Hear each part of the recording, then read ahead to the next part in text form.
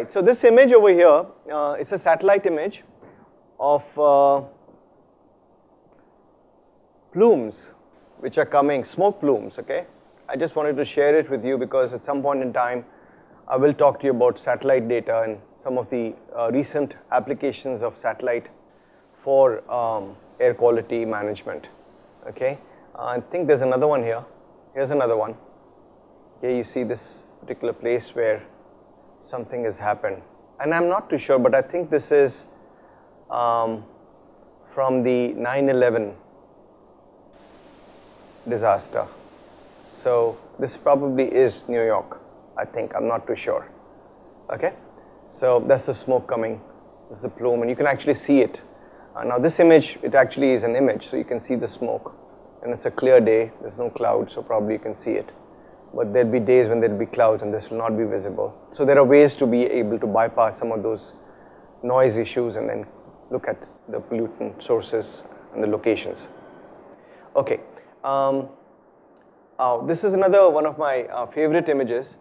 It actually shows two different chimneys or two different sources, point sources. For one, the wind seems to be in this direction. For the other one, it seems to be in this direction. Okay. So wind is, when we measure wind at 10-meter height in a meteorological station, it is only indicative of the wind speed at the surface. Okay. A few hundred meters above, and the direction of the wind can change. So it's very important to have this understanding of meteorology as well, so that we can accordingly take into account some of these effects during modeling. Okay, here's an image of what a typical sampler, air pollution sampler looks like in the field. It would invariably have, I'm not too sure, it looks like a PM 2.5 head over here. A lot of times they would have a high volume sampler, as well as sometimes they'll have a met station to be able to get the local meteorological data as well. Okay, so this is what it looks like in the field. A lot of times, because of security reasons, you have to house it in a chamber like this, close it and lock it, and you have to take precautions because a lot of times that becomes an issue when we're dealing with field sampling. Okay, so those are just some trailers and some things to fill in the time so that all of you can settle in, okay? It takes about 5 to 10 minutes for people to settle in, so this is probably good entertainment for that duration. All right, so let's begin with the lecture 6. And before we begin, let's just review what we have done in the previous 5 lectures. In the first lecture, we set up the context, and we had a pre-course quiz or pre-course feedback, followed by lecture 2, where we looked at concentrations. We looked at the National Ambient Air Quality Standards. We looked at, in lecture 3, dispersion, mixing, stability, how particles or how pollutants, once emitted into the atmosphere, what is the fate of these pollutants, what happens to them, what is the strategy that we use to be able to disperse these, depending on the meteorology, depending on the height of the chimney, etc. And then we need to be able to understand the impact of this. So ground level concentrations are also estimated using Gaussian plume models and similar models. In the next lecture, we actually distinguished between gases and particles as ants and elephants, and we actually defined what is PM10, what is PM 2.5, some of the sources of these elephants and dinosaurs. In the last lecture that we did, we actually looked at how to measure these pollutants, particulate pollutants, and I'd given the methods for carbon monoxides, oxides of sulfur, oxides of nitrogen.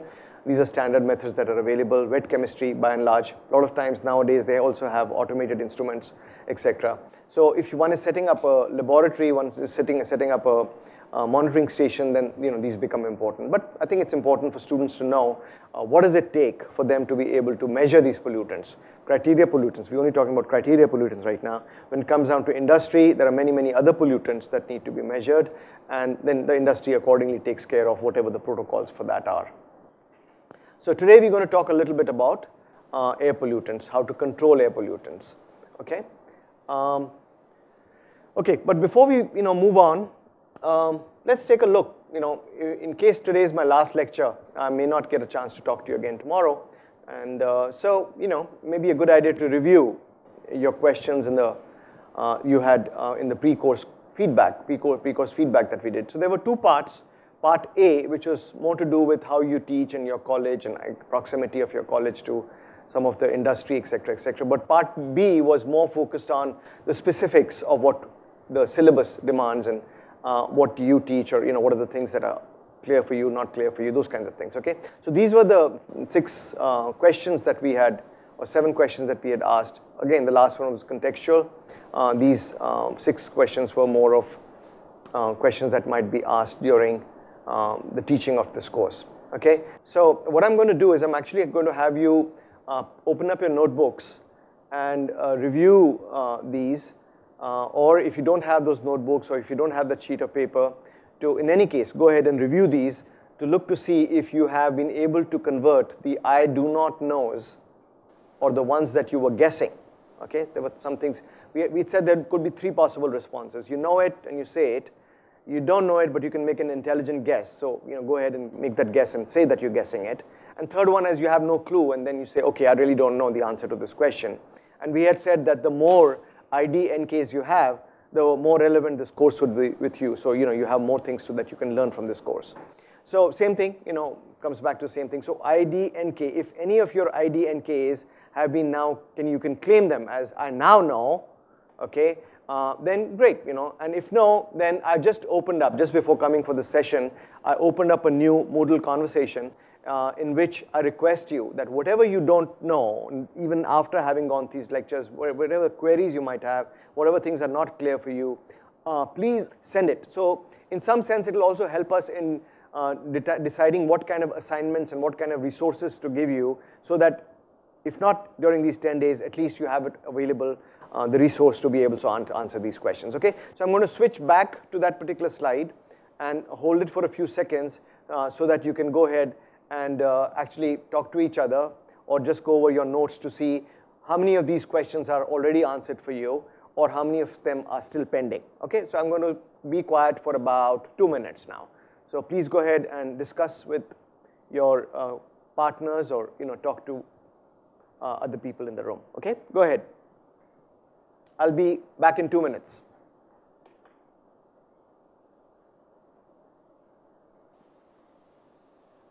Okay, Netaji Subhash Engineering College, Techno City.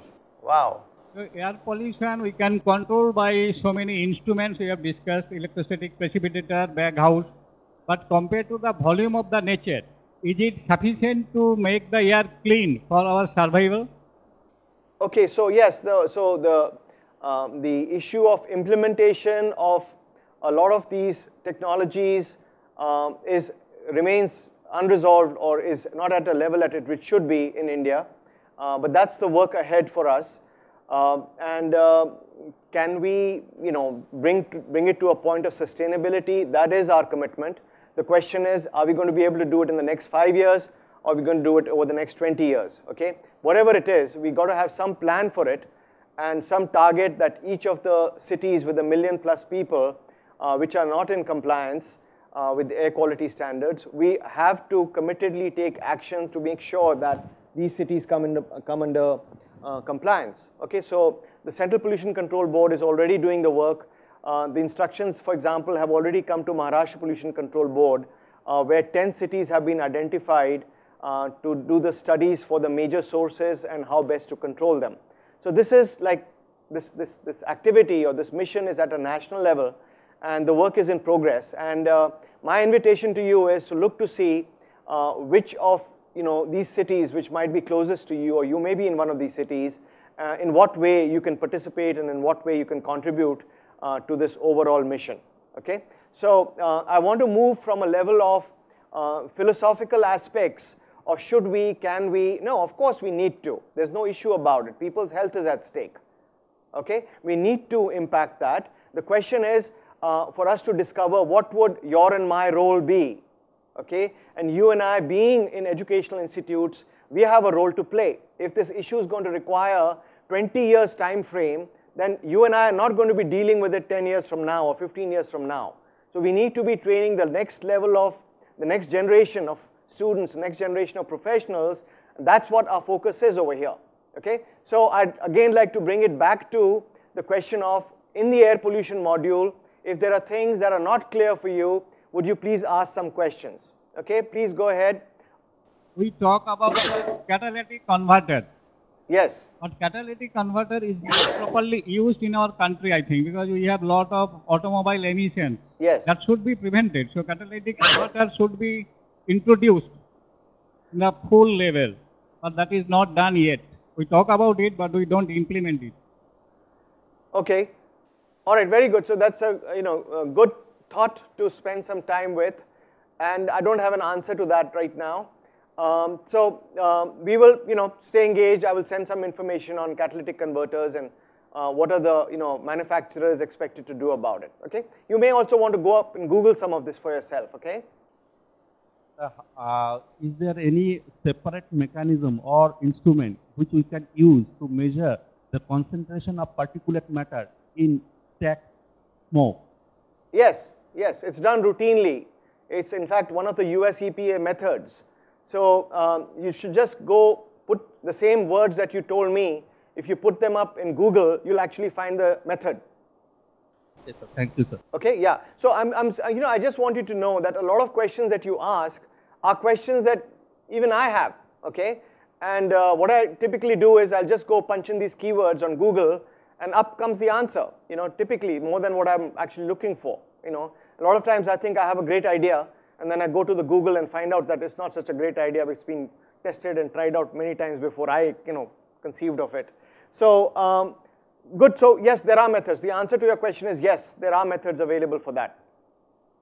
Okay, I'll move on to, so thank you Netaji Subhash. I'm moving on to the next location now. Okay, Walchand Institute of Technology, Sholapur. How are you? Good morning. Morning, excellent. All right, anybody got a question? Anything that is not resolved yet? I want to have some output of this program. So many pollutions are taking place throughout the world, also in our local cities. Air pollution is there, water pollution is there, soil pollution is there. So what preventive measures that has to be mandatory for the government to pass the bill so that all these pollutions can be eradicated in the very next few years? Thank you. Okay, very good. So I just want you to know that a lot of times this whole subject of pollution gets very emotional. Okay, we want it to be solved, yesterday. All right. Sometimes people have even said that the developing countries do not have to go through the same mistakes that the developed countries have gone. Okay, so there isn't like a magic wand, so to say, which I can just wave and say everything will be fine. Work needs to be done, and there are plans in place, there are laws for sure in place. I don't know, your answer is as good as mine, or my answer is as good as yours in terms of can this be done or should this be done? Of course it can be done. Should it be done? Of course it should be done. The question is, what is it that you and I are going to take on as our roles so that this can be fulfilled? And again, coming back to the context of this particular course, this particular training, is that you and I need to be partners in training the next generation of professionals. Okay? So, any more specific questions about air pollution? Please go ahead. Sir, we have learnt about watershed, but what is an airshed? Good. So, what is a watershed? Watershed is where we can store the water so that it can be used for the further uses. When it rains, we can use that and store it, and for the barren lands can be used for the watershed. Excellent. So the same thing we do for air also. You throw the air, throw the bad air wherever we want. You take any air and put it in that shed. As long as it is of influence to you and me, that's an air shed. Okay? Some kind of an artificial boundary that you would create to say, okay, this is the volume of air that is going to be affected by the pollutants. This is the volume of air that is going to impact a particular population. This is the volume of air which can be ventilated in a certain time frame.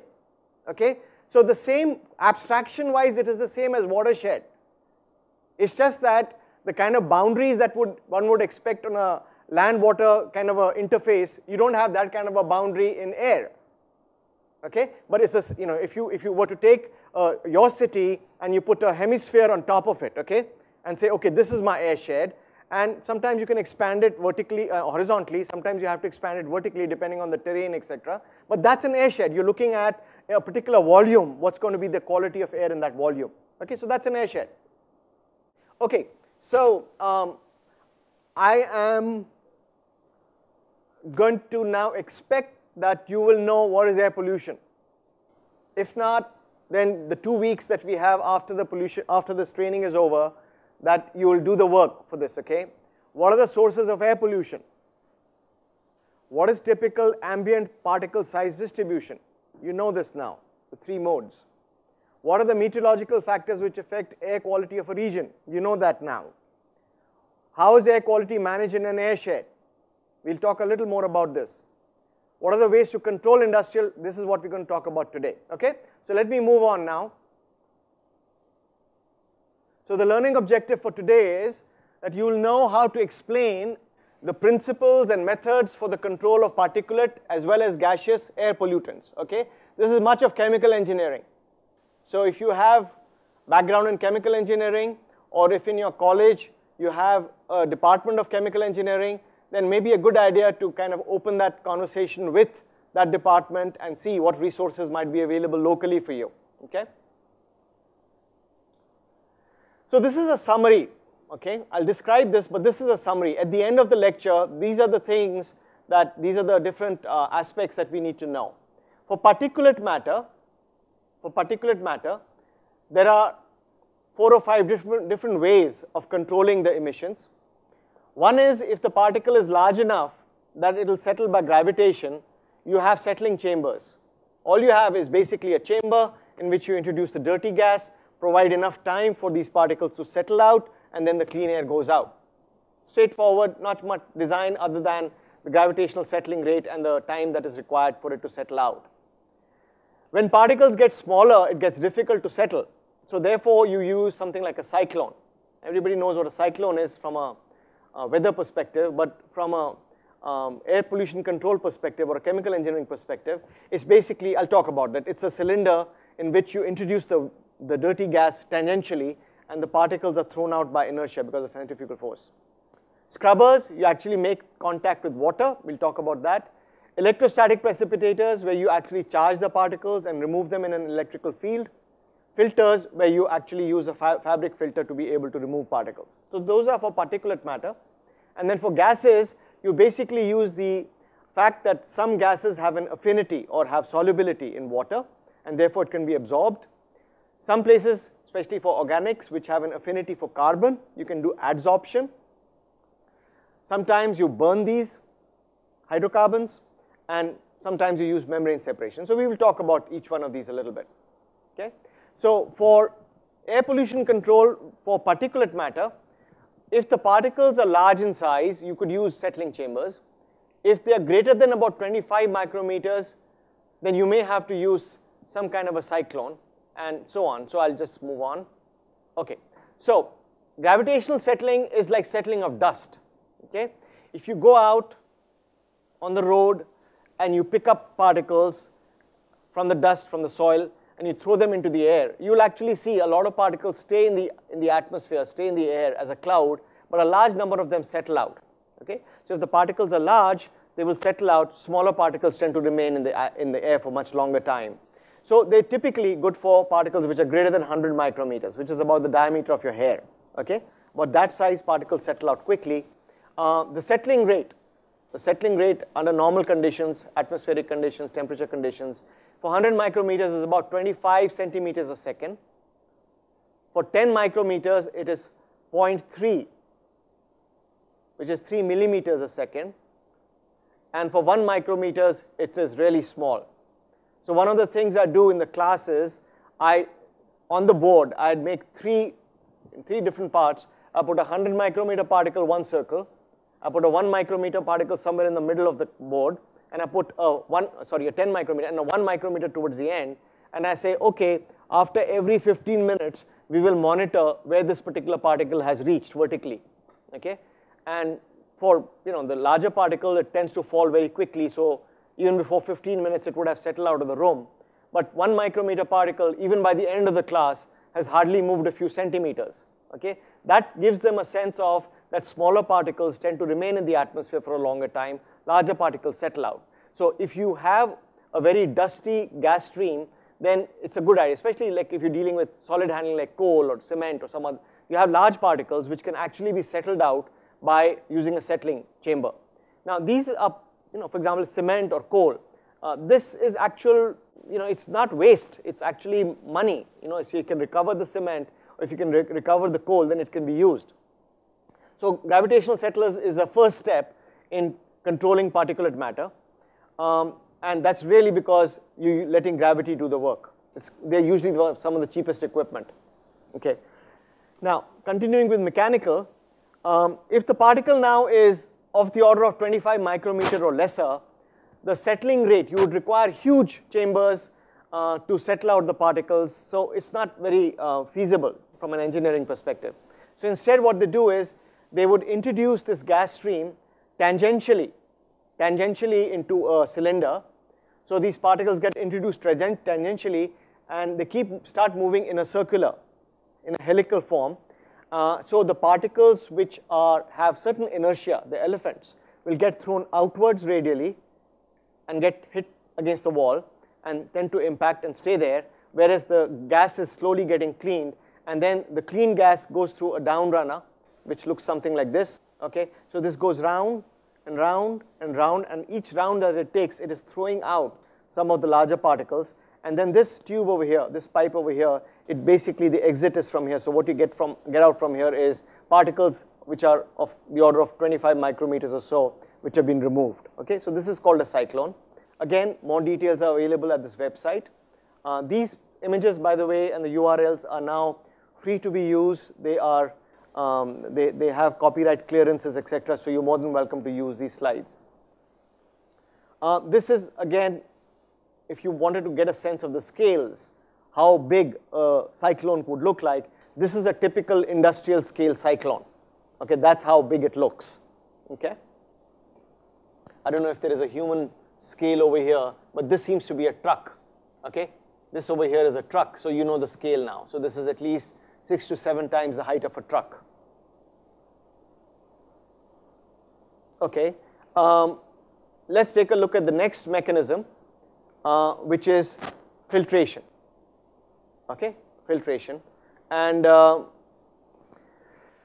most of us are familiar with filtration. Okay, how we are familiar with filtration is because, I don't know if I have a handkerchief. Oh yes, I do have a handkerchief. Okay, so typically on a dusty road or something like that, you would tend to basically do this. Okay, this is what you would use to protect yourself from breathing in a dusty environment, right? So what happens in this handkerchief is actually filtration. Most of the times you would have probably seen, by the way, it's not sieving. The method is not sieving. Let me just tell you how it is not sieving. So I went to this industry one time to as a part of a training course, and they deal with powders as a product, some polymeric powders, etc. So I asked them, I said, how do you protect yourself? So they said, we have masks which we use. So I said, okay, are they any good? How do you know whether those masks are good? They say, yeah, they're not really good, but what we do is we actually take the mask and we put it in water. Okay, we wet it and then we wear it, and then it is more effective. So for me, it was like a little unclear as to how dipping a filter in water would make it more effective. So I told them, I said, why don't you for the next class, why don't you bring 2 masks? One of them we will take and keep it as is, and the other one we will dip in water and then see what happens to it. So they brought the next day, and what we did was we took the filter, took the mask. These are this normal masks that you would get in the market. You put the mask, it has a little plastic, an aluminum or clip over clamp kind of a thing. You can kind of squeeze it so that it fits on your nose. So I took one of these, the dry ones, and we said, okay, let's take a look at the light over there. Let's look to see if we can see the light through there. And you could see some kind of a glow, but you couldn't really see the light. okay? Then we took the other one and we made it wet and removed all the water from it. So it was still wet, but no water dripping from it. So we took this mask and we put it against the light, and you could actually, through the holes, see the light that goes, through the wet filter. So I said, which one now you think is better at filtration? Okay, so the perception that we have that a wet cloth or a wet filter might be better filter is not necessarily true, because the way the filtration takes place in a fabric material like this is not through sieving. Okay, these are fibrous materials which are crisscrossed like that. Okay, these are fibrous things, and as a particle is going through, and as ants are going through, so you got ants going through and you got elephants going through. Okay, ants have to be able to pass through. So ants are small. Okay, they'll find this way, this way, that way, and they'll be able to go through. But the elephant has to find its way through these narrow spaces, etc., and invariably cannot make it through the jungle. Okay, cannot make it through the jungle of fibers, etc., So somewhere it gets stuck. Okay, that's the nature of the fibrous filtration. Now, what happens when you wet it? When you wet it, some of these fibers they just line up with the main thread, and therefore the fibrous surface that was available through which the elephant would have to go through are not available anymore, and there's clear passage for the elephants to go through. Okay, so if you wet it, it is not as fibrous. The jungle is not as thick as it would be if it was dry. And when it is dry, then it is possible for it to be able to filter out better. Now, let me just caution a little bit. A wet handkerchief is good. A wet handkerchief or a wet filter would be good provided there is a gas which has affinity for water. Okay, so if there was ammonia somewhere and I took a handkerchief and I wet it and I made 2 or 3 layers of it and I put it against my mouth, okay, then the air that I'm breathing through will have a chance to contact with the water and maybe get absorbed. Okay, so then what comes through is because it's better because the water in the fibers came in contact with the gas, and the gas had affinity for this water and therefore got absorbed and therefore didn't go into your nose. Okay, so you want to be able to keep the two separate. We want to deal with elephants and we want to deal with ants. Okay, ants you want to take away because they have affinity, because they will dissolve in water. Elephants you have to take care of by putting a big huge jungle in front of them so that they cannot penetrate through. Okay, all right, so here are some examples. This is typically what a clean fabric filter would look like, and these are different gradations of usage after 15 minutes, half an hour, 45 minutes, 1 hour, and this up to maybe about 6 hours. Okay, this is as bad as it gets, the dirty. This is the black particles over here are particles that got collected by virtue of the filtration. Okay, this is the filter that I talked about. This is the one which, if you were to take and put it on your mouth, it has a little elastic strap on it. Okay, and it has this aluminum clamp which you can clamp on. But you got to be careful with this fit. Okay, you got to be careful with this fit because even the smallest hole that might be around it will allow for easier access for the air that you're breathing. Okay, so the greater resistance would be through this filter, so the air would tend to sneak in somewhere. So a lot of times when these masks are being used, if you're not careful about the sealing on the mouth, the nose and the mouth area, then sometimes it's just psychological satisfaction that you're using a mask, but they may actually not be effective. You actually have to make sure that the fit is proper. In fact, most of the time in the industry, when they're using some very elaborate elaborate masks, this is again distinct. What we're talking about is ambient air quality. What people are dealing with in the industry is occupational and safety issues. So if a worker has to go into an industry, into a process area, industrial plant, where they actually have to deal with some emissions of ammonia, for example, then they actually have to have a full mask, full face mask, not just the nose and mouth mask, full face mask, which basically covers their eyes also. And they actually have different types of masks depending on which one would fit your face structure better. You actually have to go for a testing to see which of these particular mask types fit you better. Okay, and because it's a matter of life and death over there, okay? So you can't mess around with that. So people actually do that testing, and then once that mask is fit, you have different kind of cartridges that can be replacing depending on what kind of pollutant you're dealing with. If you're dealing with ammonia, then you'll have a particular kind of cartridge. If you're dealing with sulfur dioxide, another kind. If you have some hydrocarbons, then another kind. So depending on which particular gas you're dealing with, you'd have different kind of cartridges. Here's another example, again from Google Images. Notice that this is again a mask, full face mask. It has an elastic band here, and these cartridges over here, the pink ones, they're replaceable. Okay, you can remove them, and this typically is a place where the air would come out. So you breathe in through here, and you breathe out from there, and there's a little diaphragm disc which opens and closes depending on which way the pressure is. A lot of times the problem comes in, you have to breathe through this filter, which means that you really have to, it's almost like saying that if I give you a Pepsi, a bottle of Pepsi, and I give you a straw, okay? If I give you a normal size straw, you'll be able to drink easily. But if I give you a very thin straw, then you really have to suck very hard for the Pepsi to come into your mouth. So same thing over here. If you put too much filtration around your mouth, it gets difficult to breathe. Okay? The diaphragm would have to exercise extra effort to provide that vacuum for that air to come through. So that is one of the restrictions a lot of times when masks are being used, and there has been some talks about how to force through these filters, etc., etc. But that's gets into design of some of these masks, etc. Okay, this is a filter which I'm sure a lot of you would be familiar with. It's used for air intake into an engine, into a car engine, and every time, every 6 months or every 1 year, when you go to get your car for maintenance and servicing, invariably there's a charge on your bill that says air filter, and you come back home and you open the trunk and you find that there's actually in a plastic bag, they actually have one of these filters which are sitting over there. So we sometimes look to see whether we can, this is like 6 months or a year of being on the road, okay, or so many kilometers of being on the road. So it's, you could actually take a part of this, the black stuff that you see over there, and do some chemistry on it to see what kind of contaminants are on the roads in traffic and in the highways, okay.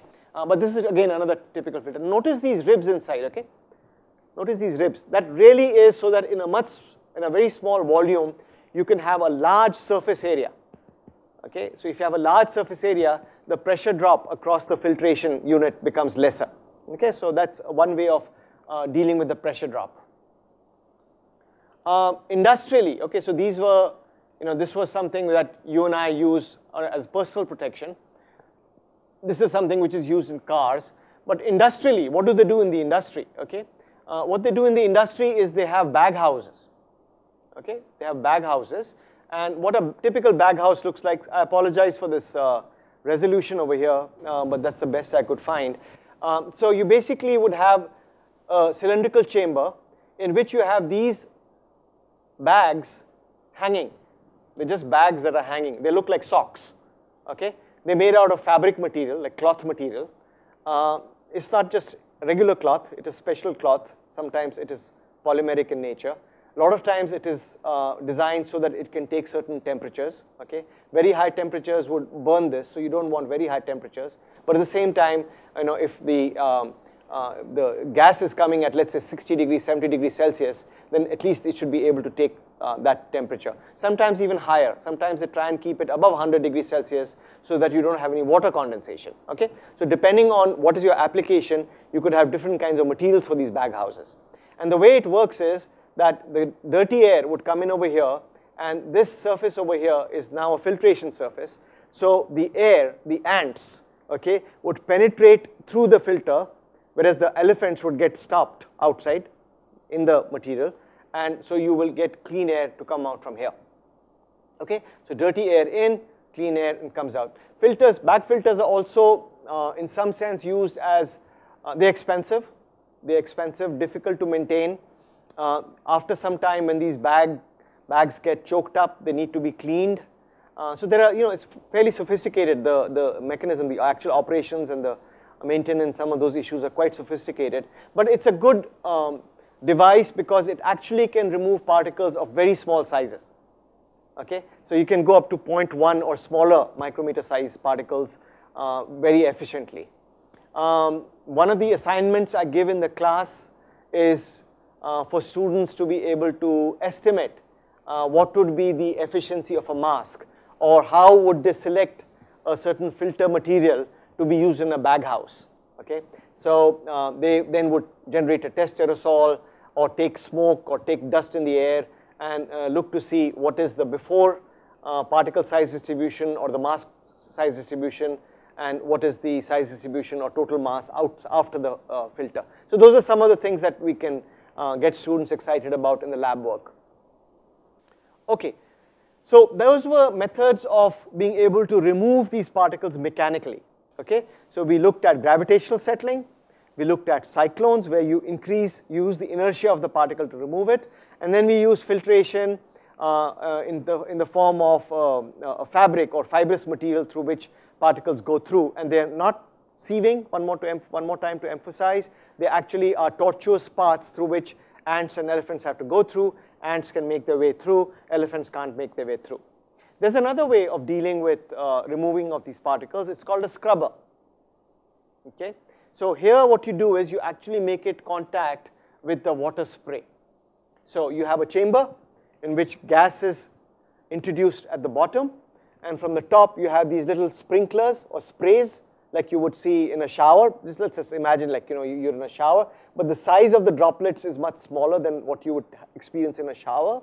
Okay, so these are sprays which are spray nozzles which are put on top, and they spray the entire cross-sectional area of that cylinder. So as these droplets are coming down, the gas is going up. The gas can have gaseous pollutants as well as particulate pollutants. So as these particles are going up, they're small enough to be carried up by the gas. These droplets, larger droplets, are coming down. At some point in time, these particles would come in contact with this larger droplet, and therefore get captured. Okay, it would in some way be taken up in that volume of that droplet. So then these droplets would basically carry this particle and come down and join the water stream. So in some sense, you have removed the particles from the gas stream by virtue of washing the air, okay, or washing the gas stream. Another advantage in these scrubbers is that you can actually use this scrubbing also to remove some soluble gases.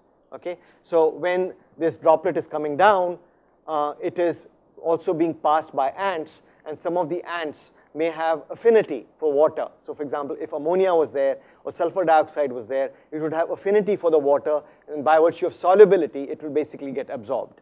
Okay, so that's the advantage. Now again, a lot of chemical engineering in there. The size of the droplet, the flow rate, what should be the flow rate of the gas such that the water droplet doesn't get carried away by the gas stream. So those are some of the things that would go into the understanding and the design of a scrubber. Nature is a natural scrubber when it comes down to monsoon times, and I don't know about other parts of India, but yesterday we had the first shower, and I don't know how things are going on in Kerala.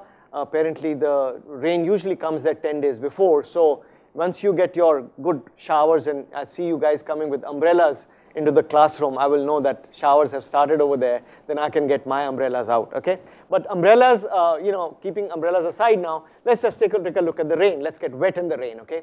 So just yesterday's probably half an hour, 1 hour of shower, and suddenly, the air today, the sky looks absolutely brilliant blue, okay? And the trees are looking fresher, and the air is, smelling, like fresh air. Mumbai, that is rare. Okay, so what does rain do? Rain will actually scrub the gas mass which it is coming in contact with. Okay, so that's one part of what the what did I say? Whatever. What is this? I should be scrub out whatever, right? Is in there. Washed. So that I was trying to write wash or whatever. Whatever. Okay, it is whatever is in the air. So scrub out whatever is in the air, okay? And the second thing that happens, especially in a country like ours, see, one of one of the results that keeps emerging from all the studies that we do is that resuspended dust is a big problem, okay, in India. Resuspended dust is a big problem, whether it is by winds or whether it is by traffic movement. You know, a lot of times, every time a truck passes by, I think we've talked about this a little earlier too, every time a truck passes by, the smoke that comes out of the exhaust is not as much as the amount of dust that it raises, you know, it's just like a storm had come or something like that, you know.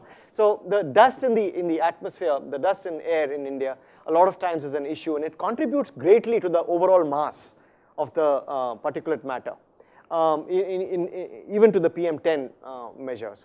So when it rains, this dust actually becomes wet, and then even if a truck is passing by, you may have to be careful that the spray doesn't come onto your white clothes and dirties your clothes, etc. But not these droplets or the keychad or the mud, wet mud, basically will not stay suspended long enough in the air. It actually settles out. And they even have these mud guards and stuff like that, which prevents, everybody know a mud guard, right? On a bicycle or on a car or on a truck, they have these mud guards. And sometimes we're right under the stop sign, they have a little rubber hanging flap over there, which actually is an impactor. Okay, for some of you who, you want to see an impactor in real life, that's an impactor. If somebody has ridden a bicycle sometime and you thought you might be able to go in rain without the mud guard, no, that mud guard has a huge function. If you don't have the mud guard and you're riding during rain, the spinning wheel, okay, it actually picks up that little mud slurry, and it aims right at the back of your shirt, okay, so you get all these droplets on your shirt. So coming back to it, in terms of the air pollution, because the dust has now been wetted, it does not get resuspended. So if I get a chance, I'll send you the slides. We actually did some studies in Chandrapur where on one day it was dry, we took the size distribution, and the second day it had rained. We did the size distribution again, and the larger mode, there were two modes. One was a smaller size mode and the one was larger size mode. The larger mode completely disappeared because all the particles that would have been suspended could not be suspended because it had rained, okay? So rain is a natural scrubber. Okay, here's another example of equipment that is used for wet scrubbing. If you don't want to have just a cylinder with spray, you actually have a venturi scrubber in which the gas stream is brought to a narrower section and then basically expanded again. And in the narrowest section, you introduce the water spray, so the contact is highest. Okay, so it increases the efficiency of contact and therefore the removal of particulate matter or gases. Venturi is a subject by itself. Chemical engineers, mechanical engineers deal with it all the time. I won't get into the detail, but that's another way of taking. So you take dirty air and you pass it through a venturi scrubber, and then you put it through another cylinder, which is called the demister, because a lot of these droplets themselves can get carried over by the air. So it's not a problem if you take away the water droplets. It's just that you would waste a lot of water. So this water droplets settles out in the demister and you continue to use the same water. Okay? All right. So coming back to a review, we've dealt with gravity, we've dealt with inertia, we've dealt with diffusion. I think I should add over here the scrubbers, okay? But scrubber is really contact with water, so scrubbers. And then let's take a look at electrical, okay? Now these again, sizes wise, if you really look at it, this is good for 20 to 100 micrometers, greater than 25, 20 in fact is too small over here, okay? Particle will take a long time to settle. So anything which is greater than 25 qualifies in the range of 25, qualifies it for a cyclone. A higher investment, a little bit of more energy investment in terms of the pressure drop, and therefore you need to drive this through the cyclone. Okay, so some pumping costs are there. A diffusion filter, again we discussed, so this is good for up to 0.1 micrometers. Good 99.9% removal you can get, provided you're using it properly. Okay, if there's a slight leak, then the gas stream will not go through the filter. It will find a path of least resistance and therefore just bypass the filter. A lot of times that's an issue with baghouse filters. So anytime there's a baghouse, there's a leak in the baghouse, they have to have a second baghouse standing so that they can immediately switch over the operation to the next one while they repair the previous one, for routine maintenance as well as some accidents like that. Okay, the next thing is electrical. as we had discussed in the previous class also, electrical mobility, when you take a particle and you charge it and you put it in an electric field, then there is electrical mobility. Okay, particles tend to move in an charged particles will move in an electrical field. So especially small particles which are not amenable to inertial effects or gravitational effects, and sometimes filtration may be not, filtration can get expensive, and it'll be, the operations may be large enough that it actually can justify a larger capital investment in terms of electrostatic precipitators, then they would use electrostatic precipitators. So the principle of electrostatic precipitator is very simple. You basically take particles, you charge them, and you pass them through a field where pass through plates which have an electrical field which tend to attract these particles, and therefore the particles will tend to come and deposit on these plates. Okay, if you go out to the industry, especially a power plant, once in a while you will hear a sound which is tuck, tuck, tuck, tuck, tuck, tuck. It's like a knocking sound. You know that electrostatic precipitator is in play, because from time to time these plates, will have a knocker. So basically, after every few minutes, it will basically knock on these plates so that all the particles that have deposited on the surface will fall down and get collected, and the surface gets renewed so that more particles can get collected. Okay, so that's electrical precipitator. Okay, again, the size of the electrostatic precipitators can be huge. Okay, so one of the things that happens when you take students for a field visit is that from a conceptual diagram like this one, which we're pretty familiar with from our books, etc., and from some of the work that they would have done even at class 11 or class 12, this everybody understands. It's simple drawing to make, but when it comes down to the scale, that's the kind of size that you would have. So these are two electrostatic precipitators, one here, another one here, and this happens to be the chimney or the stack. So this is probably the final last polishing step to clean up the gas before it is let into the chimney. Okay, so this is what it looks like. So these are the steps, these are the ladders. So you can get a sense of this is a good 2-3 stories high. They are huge, and a lot of times electrostatic precipitators, especially in coal power plants, they could be as much as 25 to 30% of the total capital investment. So just that gives you a flavor of that, gives you a sense of what kind of commitment is there in terms of air quality issues, and that they cannot go ahead and implement any power plant, install any power plant without having adequate measures, and the kind of investments are of the order of 25-30% of the total investment for the power plant. Okay. Now, what we deal with the ash, or what we deal with these particles that are collected, that's now a whole different solid waste disposal issue. Still, a lot of people are dealing with using part of it in cement, building materials, etc., etc. Still remains a large issue, and so a lot of these, if they're left out in the open, they are very small particles. They are big white mountains, and sometimes if you go to Google Earth and you just zoom into some of these plants, you will see these huge white piles that can be seen, and they are typically the fly ash that is kind of the bottom ashes which have been collected over there. A lot of times they make a pit fill it with water so that these particles don't get entrained, but disposal is still an issue. That's a different issue. We won't. By the way, the same thing holds for water. Okay, when you scrub the gas with water, the pollutants from the air go into the water phase, and now you have to treat that water.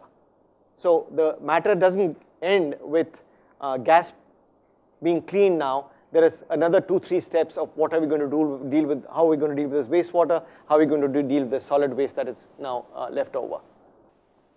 Okay, so let's just take a quick look at the hierarchy. Okay, the hierarchy of particulate matter control.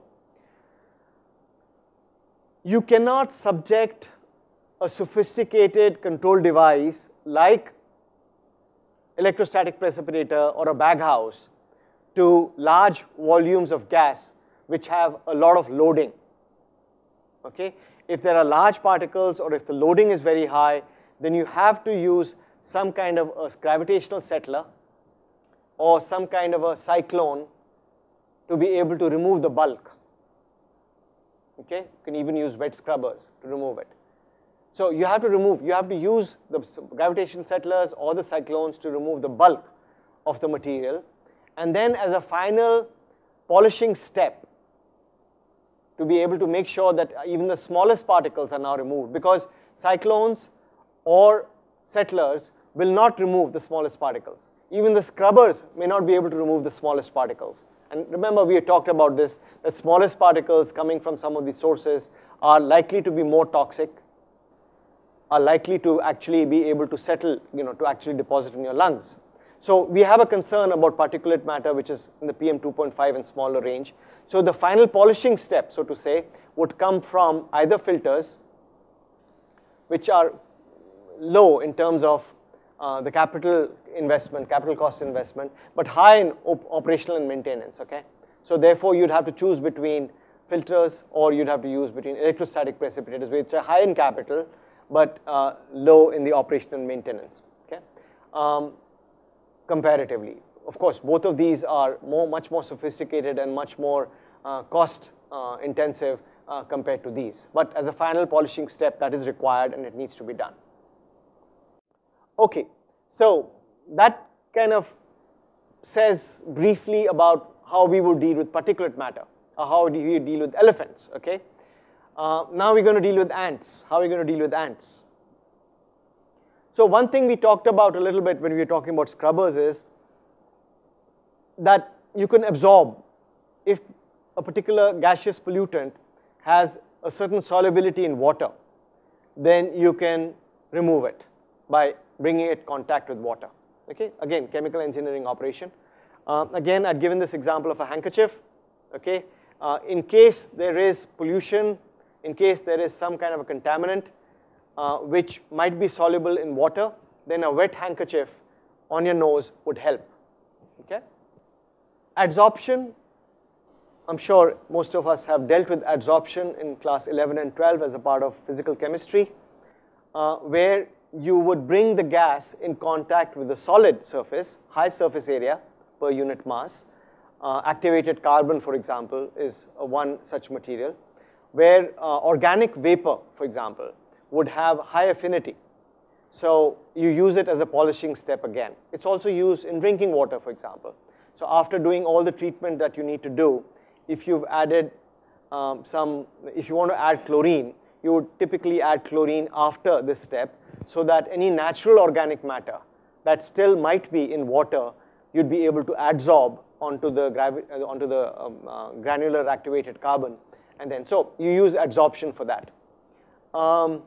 Sometimes it gets difficult to give an example of but there are these, if you go to Google, you'll actually say, portable, point of use water filters, okay?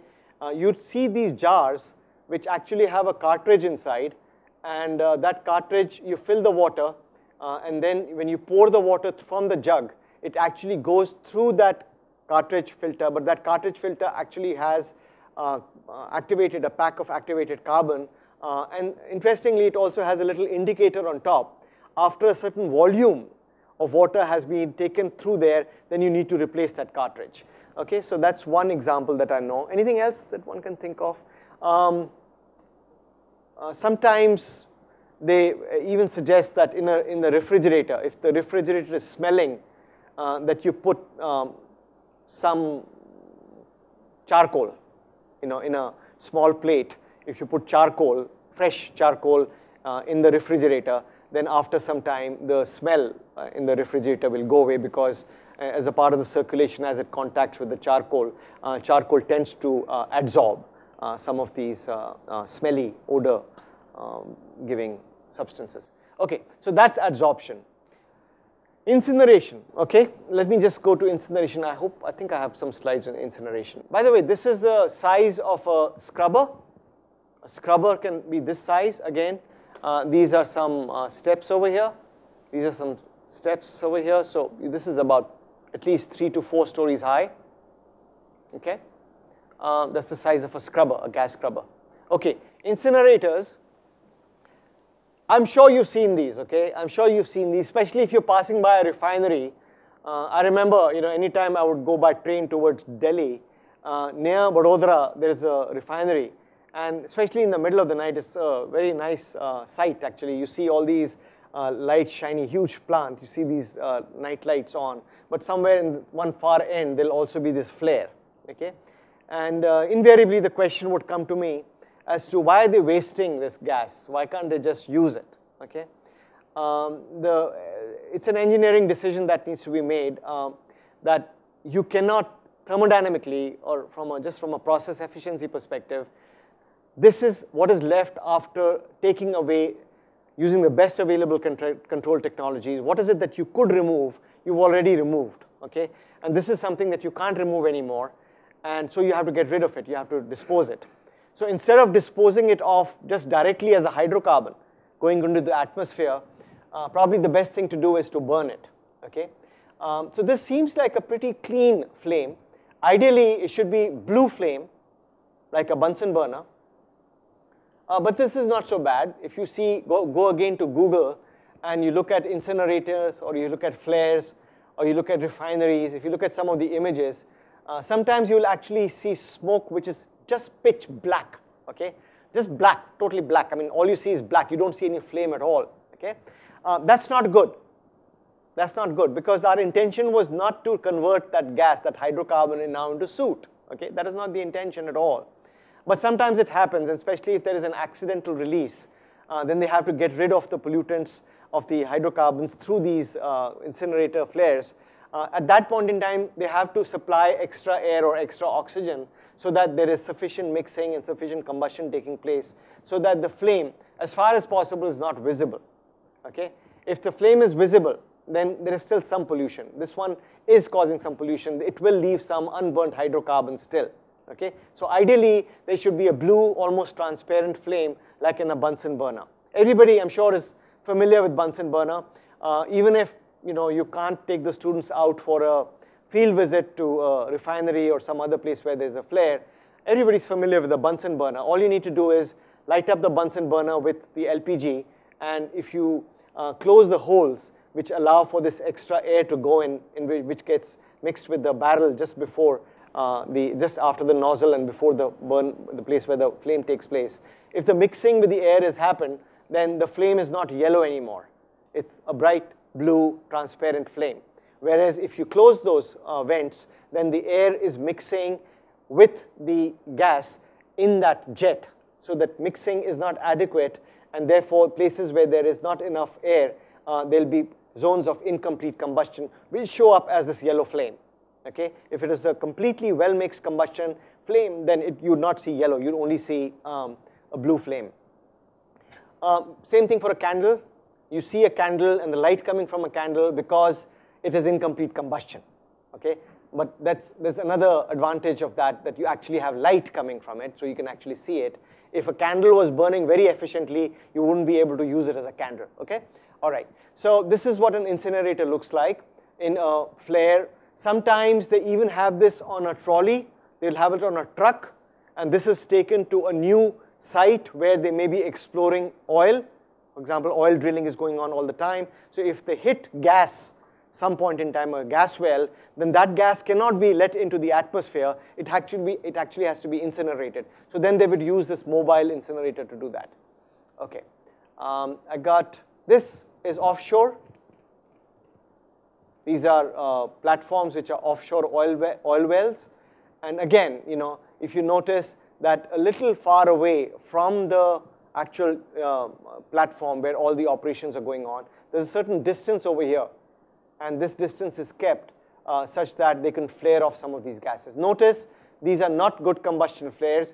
You could actually see the black smoke which is trailing, okay? So this is not a good example of incineration, but it is still better than disposing of that oil into the ocean, okay?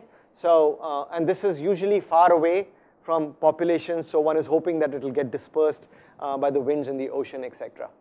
But still, ideally if you were to look at it, it's not a good thing. But given the circumstance, given the situation, this is probably the best that they can do. By the way, typically they would have a flare on this side of the platform, and they would also have a flare on the other side of the platform.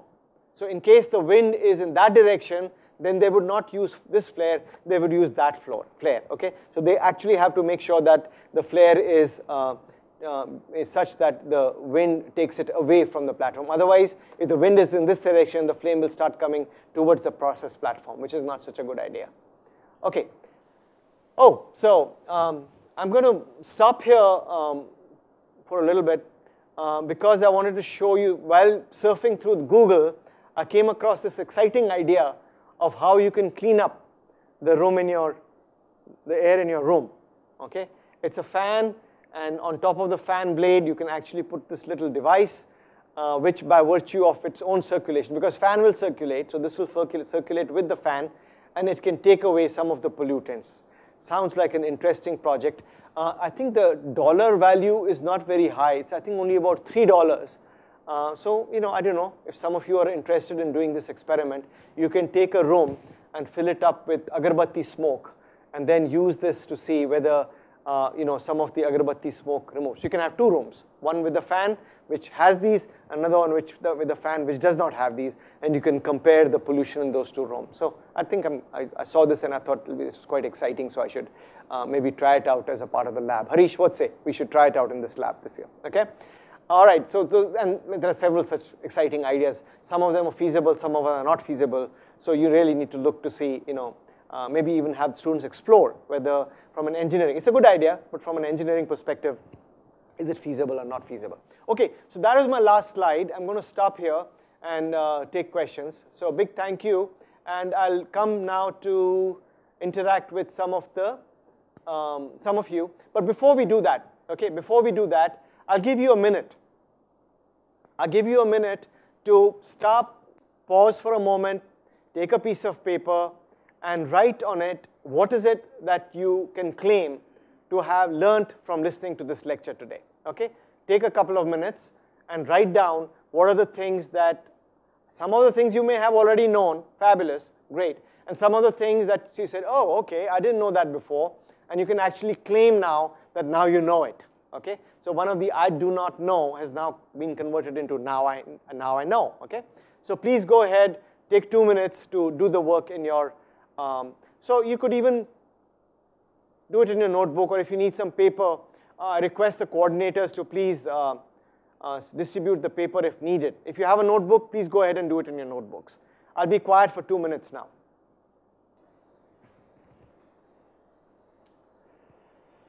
Okay, I think I'm going to open it up for some questions now.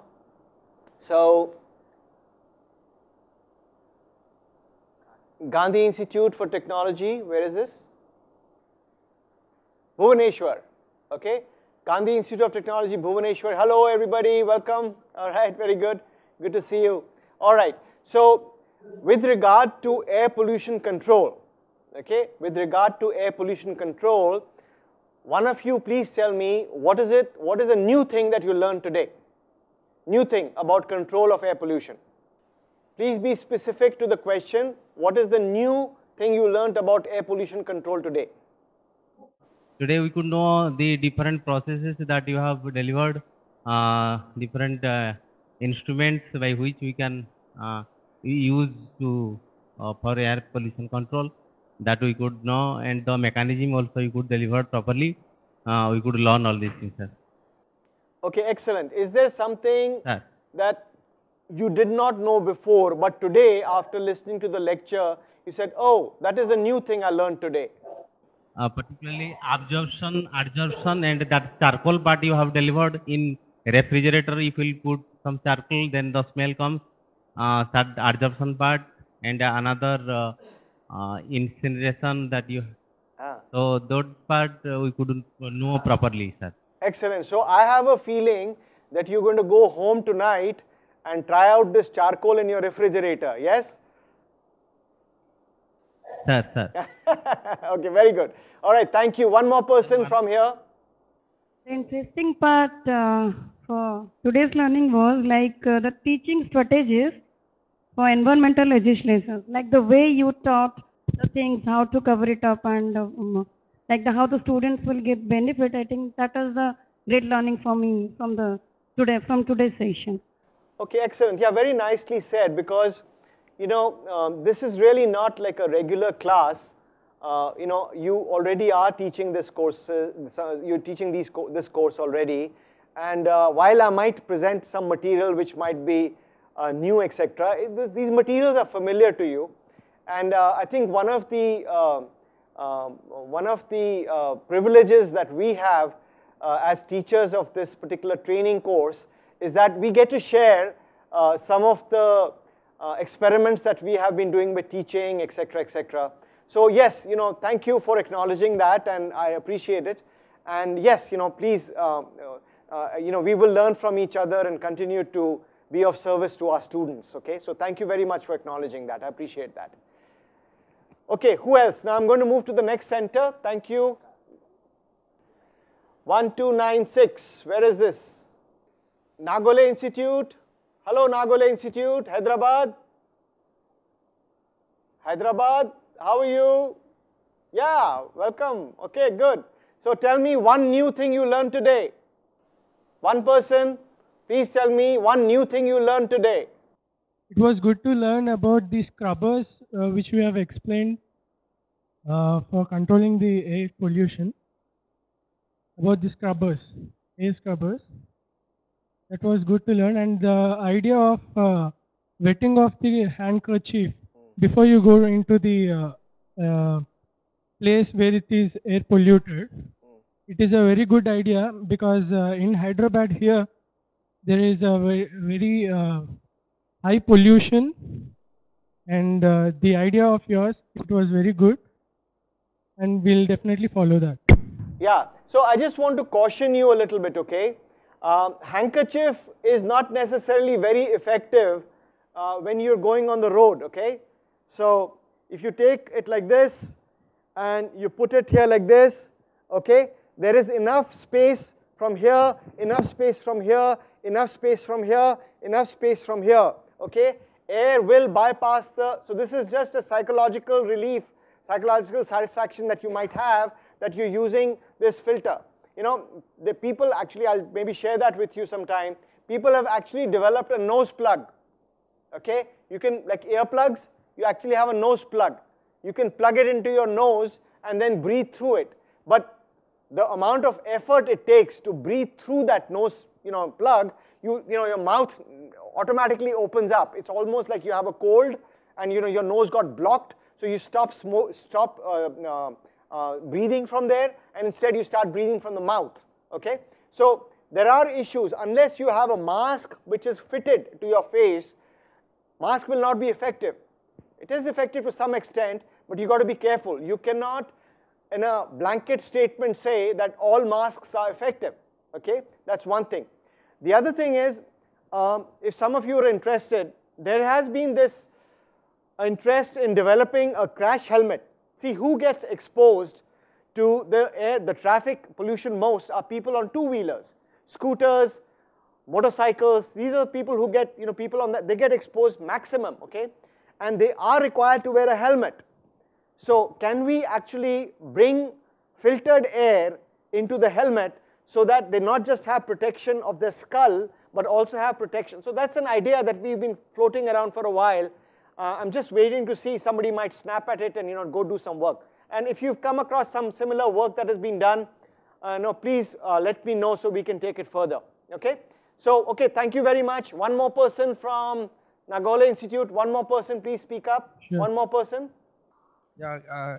Good morning, sir. Morning. Please tell me one new thing you learned today. Chemical industries were designed with an effluent ponds. Yeah, I mean, actually, the clarification regarding the pollutions one. I observed some chemical industries in the outskirts were, designed effluent ponds. Yes. Were really helpful in avoiding the pollution in the that is air pollution. Effluent plants. I mean, is it really help the? Chemical effluent ponds. Yes, yes. So that industrial waste. That comes in the domain. See, two things can happen. Okay, you can have a wastewater stream which needs to be treated. Okay, so that's a wastewater stream which could be coming from many places in the process. But then there could be a waste stream which is coming from a scrubber. Okay, so this water was used to remove pollutants from the gas stream. It picked up the soluble gases. It picked up the particulate matter. And now it is coming to a pond, where primary settling might take place before it gets treated further. So that effluent pond or the effluent treatment for a liquid stream is now going from the gas stream cleaning up to now the wastewater stream. Okay, so that's a different game, which Harish will be talking about to some extent in his modules. Okay, all right. Next center, please. 1210, Belgaum, Gopte Institute. Hello, Gopte, how are you? Hi, everybody. All right, this is a big class. I like it. People at the back also raising hands. That's excellent. Okay, good. So please tell me one thing that you learned today. Yes, I'll just hand it over to one of my participants. Okay, please. Settlement of dust particles and effect of rain on air pollution. We learned about it. Excellent, excellent. So, I mean, this comes from nature, right? You actually have spray which is coming from the clouds that can actually clean up the gas, okay? So, thank you. Yeah, very good. Excellent. All right, we move on to the next center now.